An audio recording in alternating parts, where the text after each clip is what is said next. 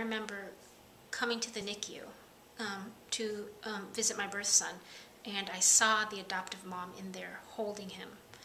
And I think that's what a lot of birth moms want to see. They just want to know that he's loved or she's loved. And for me to see that that baby was loved, I felt at peace with my decision. I felt, yes, this is where I want my son to go. She's going to provide him with a life where he's not ashamed of how he came about. He's going to have two wonderful parents that are going to love him no matter what his background is. And just seeing her hold him and sing to him and talk to him, it gave me that peace of mind that, you know, I can feel confident in my decision. I feel that he's going to have a safe and secure life where he feels loved. There was the arrangement that they would be there for the birth, and they were, for 3 days. They were in the hospital, in the waiting room, waiting for the "it's finally happening" thing.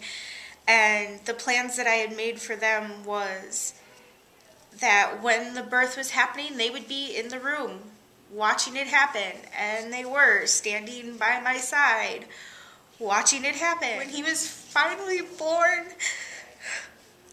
and they go to put him in the table to clean him up, I wanted them to be the first ones to hold him, because I wanted them to have that connection with the child to have that connection with them.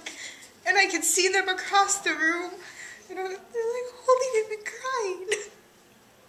But it was exactly what I wanted. And it was beautiful because they were just smitten. They were smitten by him, and it was great. It's a great moment to have.